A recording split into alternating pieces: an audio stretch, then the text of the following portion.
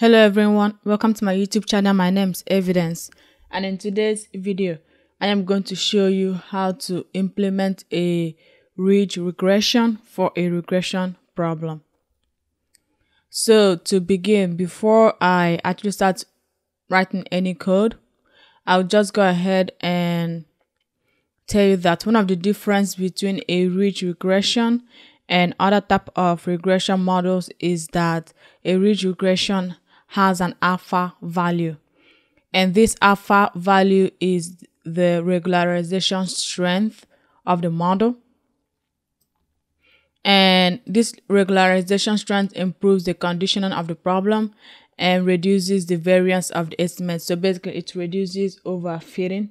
All right, and if we look at the documentation for ridge regression from Scikit-Learn right here, you can see the same definition right here, and you can see the different parameters, and alpha is one of the parameters you have to provide, and the default is 1, and larger alpha values specifies a stronger regularization, and it's using the L2 regularization method. And this is like the different parameters you can tune, and then we have different attributes. In the next video I am going to show you how to explain your ridge regression model, and we'll be using one of these attributes, coefficients. And this is a different method that you have with a ridge regression model. You have the fit method, and you have the predict method, the scoring method, and other methods. So with that being said, let's go ahead and get started. So the X train, Y train, S test, Y test data set that I'm going to be using, I've already done the work of cleaning it up and getting it ready for modeling. If you want to learn how to clean up your data, you can watch other videos on my YouTube channel, or you can search my YouTube channel for a project called Insurance Premium. And I did that project live on my YouTube channel from beginning to end. I cleaned up this data and did the encoding and just prepared it for modeling. So for us to do ridge regression, we need to import the ridge function from Scikit-Learn. So from sklearn.linear models, import ridge. Ridge CV is if you want to do cross validation alongside doing your ridge regression, but in this case we just do a ridge. And during our ridge regression modeling, it's always good to scale your data set before you do ridge regression. So I'll go ahead and import the standard scaler. And if you're working offline or working in a virtual environment or working in Jupyter Lab, Jupyter Notebook, or VS Code, make sure you have Scikit-Learn in your environment first before you try to import it. I'm working in Google Colab, and I know I already have Scikit-Learn in Google Colab. So the standard scaler documentation tells us that it standardizes the features by removing the mean and scaling to the unit variance. So if you want to learn more about standardization, you can go to the documentation. So we'll begin by scaling our data. So we are going to call it X train scaled. S for scaled is equal to, first we need to instantiate our scaler. So, and we're just gonna use the default parameters. And if you go back to the documentation from standard scaler, you can see that one of the method is fit, one of the method is transform, but fit transform is combining this and this. Basically fit is like we want you to fit this model through our data frame, and then we want you to transform the data frame according to the specified parameters. But fit transform does both at the same time. And whenever you are working with a training data and your test data, whatever you do to your training data, you want to do the exact same thing to your test data. And so if we are going to scale our training data, we also need to scale our test data according to how we did it to our training data. So we need to do also s test s scalar dot transform. As you can see, this time when I'm doing the test data, I'm doing transform only. So when I did the training data, I fit the model, then I transformed it. And since the model has already been fit, I just need to perform the transformation on the test data. So this is why I did transform for the test. So make sure you only do transform on the test data and fit transform on the training data. So this is a preview of our X-train data after it has been scaled. And this is what our X-train data looks like before it was scaled. So you can kind of get an idea of what we are looking at. After it has been scaled, our training data is now in array format, and this is what it looks like. So let's begin with an alpha of 10. So alpha is basically the regularization strength for the model. And you can experiment with different alphas, and I'm going to show you how to do that, how to experiment with different alphas in all at the same time instead of trying out different alphas at a time. But let's just begin with an alpha of 10 and let's run the ridge regression model. Then I'll show you how to do several different alphas at the same time. So let's instantiate the model and let's call it ridge model. Ridge, and then we are going to specify the alpha. The default alpha is 1, but we want the alpha to be 10 in this situation. And then we are going to feed the model through the data. So we are going to do ridge dot fit, and we want to fit our X-train scaled, our scaled training data. And after fitting the model, we want to use the model for prediction.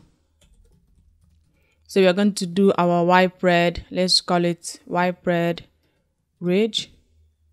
It's equal to ridge model dot predict, and we want to do our prediction using our S-test scaled.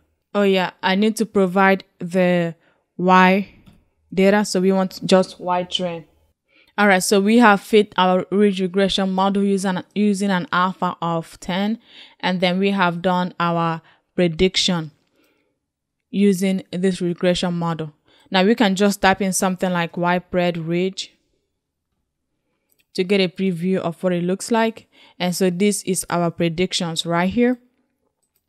And the thing is, whenever you create a model, you need to have a way to evaluate its effectiveness, right? So you need to know if your model is good or not good, or if your model is improving or not improving. So you need to have different metrics for evaluating your model. And for this regression problem, we are going to be using regression metrics. If you're working with a classification problem, use classification metrics. Regression problem, you use regression metrics. And if you look at the Scikit-Learn documentation here, it gives you a preview of the different metrics you could use for classification and different metrics you could use for regression. So for this one, we'll just use mean absolute error and mean squared error to evaluate our model. So to evaluate our model, first we are going to import regression metrics. So from sklearn.metrics, import mean absolute error and mean squared error. So those are the metrics we are going to be using to evaluate our model. So we are going to call it mean absolute error ridge, and it's going to be equal to mean absolute error. And then we are going to provide our true value. That's always the first thing you provide. So our Y test is our true value, and our Y prediction is our ypred ridge. And then we are going to do the same thing again for mean absolute error. So let's call it MSE ridge is equal to mean squared error. And again, the first thing you provide is the true value, and then the second thing you provide is the predicted value. Now we need to print out this result to kind of see what it looks like. print the result here. Okay, so we can see that using an alpha, a regularization strength of just 10, we got this result for our mean absolute error and our mean squared error. And of course, we can compare this to the errors that we got for the other models. So in previous video, I showed you how to do a linear regression model, how to evaluate a linear regression model, how to do a random forest model, a gradient boosting model. And I'll just go ahead and grab the error scores from those other models. So this is the error from our ridge regression model using an alpha of 10, which is the regularization strength. And then we can kind of compare this to the result that we got from other models, right? So when we did the linear regression model, we got about the same error scores as our ridge regression model. So using our ridge regression model with an alpha of 10 gives us about the same score as using a linear regression model. And this is like the baseline model. So in a different video, I showed you how to establish a baseline, which is what you compare everything with, right? In a regression problem where you're calculating errors, you want your error to be as low as possible. You are trying to find the model and the model parameter combinations that will give you the lower error scores. All right, so this was our baseline model, which is like the very first model that we did. And our ridge regression model is significantly better than our baseline model.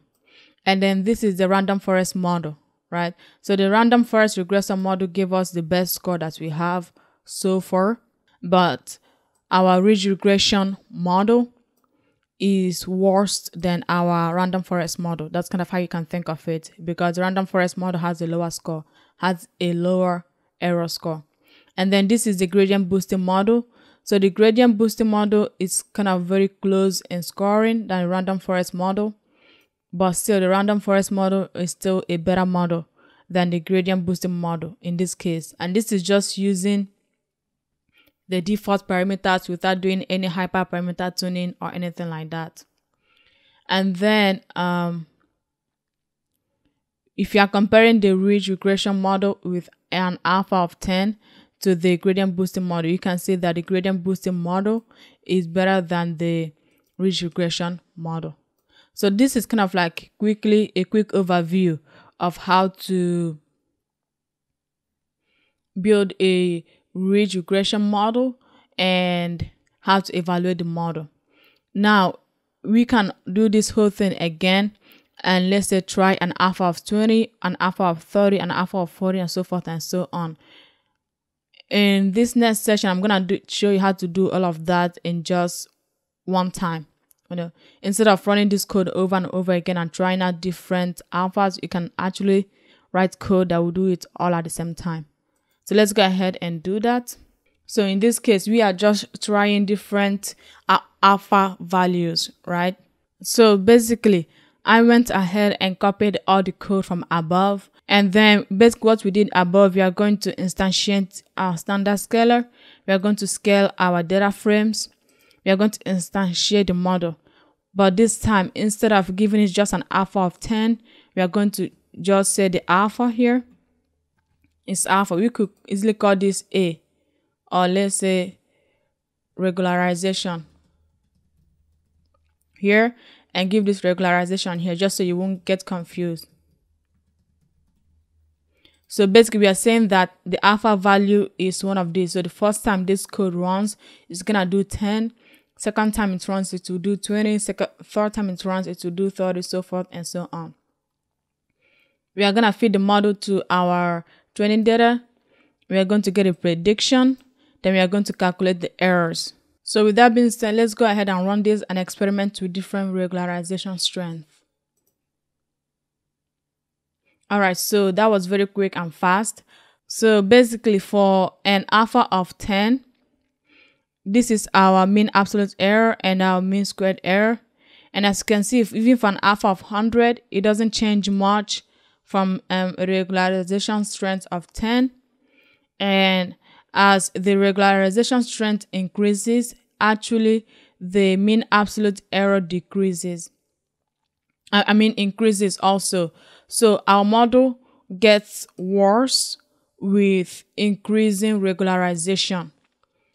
So basically, an increasing regularization strength in this case decreases the performance of our model.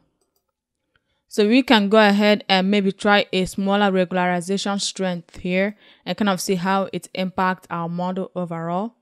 So we already know what a regularization strength of 10 will give us. Let's just do something like 20 here. Let's go ahead and execute this code.